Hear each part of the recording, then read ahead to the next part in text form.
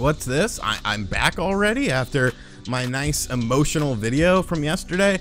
No, obviously I'm not back yet. I'm just doing voiceover for this video because I have absolutely nothing set up, but I still had my microphone plugged in to my computer, and obviously I needed to talk about this. A lot of people are talking about this. I'm probably late to the party as I'm uploading this on Saturday, but hey, better late than never, right? Well, obviously the big news that's circulating, the big talk of the town is the Nintendo Switch Online expansion pack. We have a release date for the expansion pack, we have pricing for it, we have a trailer, the controllers went up for pre-order. Spoiler alert, the controllers are already sold out. They sold out in literally minutes. Nintendo did say that there would be updates throughout the month. Towards the end of the month, they're going to have a restock of the controllers. The N64 controller does have vibration built into it though, so I kind of want that, but obviously there was a lot of big news yesterday. So Animal Crossing had their little Animal Crossing Direct, and within the Animal Crossing Direct, they announced the Happy Home Paradise DLC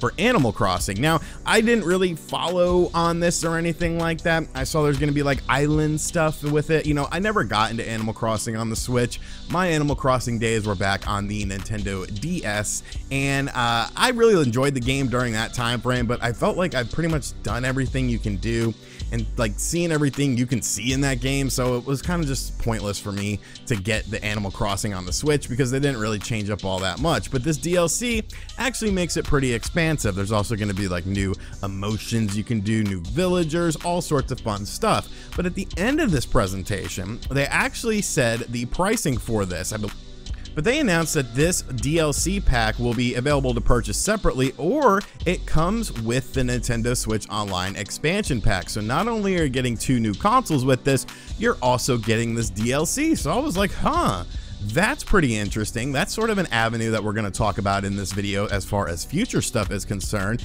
And they announced the price, $50 a year. Now, $50 a year isn't a lot of money. I mean, let's be realistic here. If $50 is make or break for you, you know, focus on other things. Don't worry about video games. Get your paper up, and then you could sort of consider this. But when I saw the $50 price point, I was definitely taken aback by it because I don't really think anyone thought it was going to be that expensive. Now, the service will be going live on October 25th, so at the end of the month. And if you have a family plan, it's actually going up to $79.99 or $80. But the thing about a family plan is essentially you can just get a couple buddies together. You know, you could do up to 8 people. You could split that 8 ways so that it's only $10 a pop. So that makes it a little bit better, but then you have to sort of coordinate with everyone. I don't know. I haven't really gone down that avenue, but $50 to play some N64, Sega Genesis, and now Animal Crossing. Now, the Animal Crossing DLC will be available on November 5th, but I think the Animal Crossing DLC is probably the most interesting thing about this equation, because is that why the expansion pack was so much? Is that why the expansion pack is a $50 a year thing?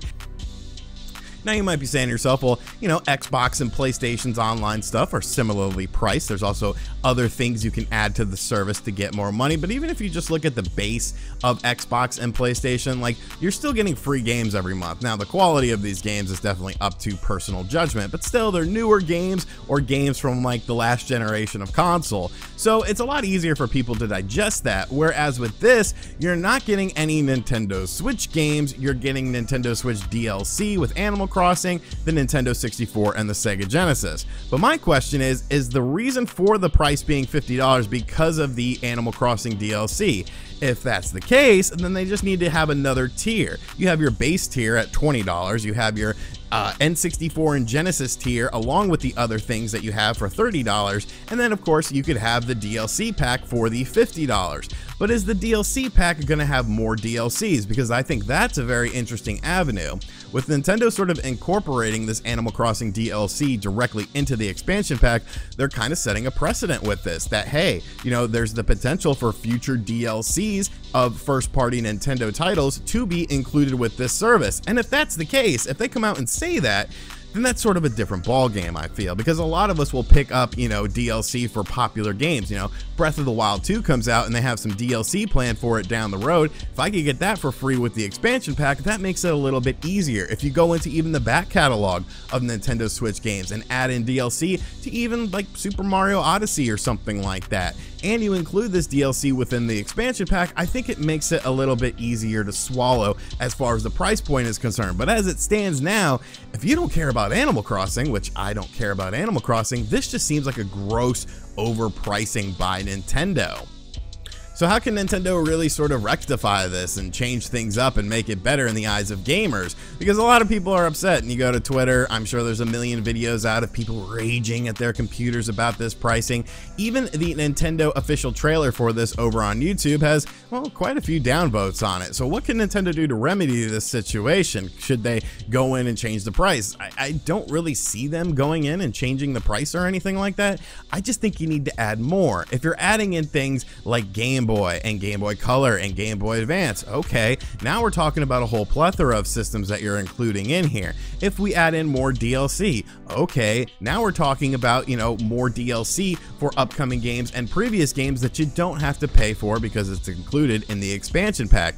Hell, maybe even throw in some free games with that or something like that. I mean, obviously games like Tetris 99 and Super Mario Bros. 35 were included for free with the base Nintendo Switch Online service. Why not have some games, you know, older games potentially, included in the expansion pack that you get for free? I'm not asking for, you know, 5 games a month or something like that, but I don't think it's outside of the realm of possibility or unreasonable to ask for at least something more, because that's really the problem with this. We've been wanting something more from the Nintendo Switch Online service. It's something I've been talking about literally for years. Themes, messaging, voice chat, native voice chat built into it without the stupid cell phone. But instead of doing that, Nintendo's kind of doing other things and just vastly increasing the price of it. And I feel like for a lot of people, they're not going to get on board with this. You know, I don't think that many people will sign up for the expansion pack on day one unless there's more hidden stuff to it, unless there's more revelations coming with this, such as the aforementioned potential for free DLC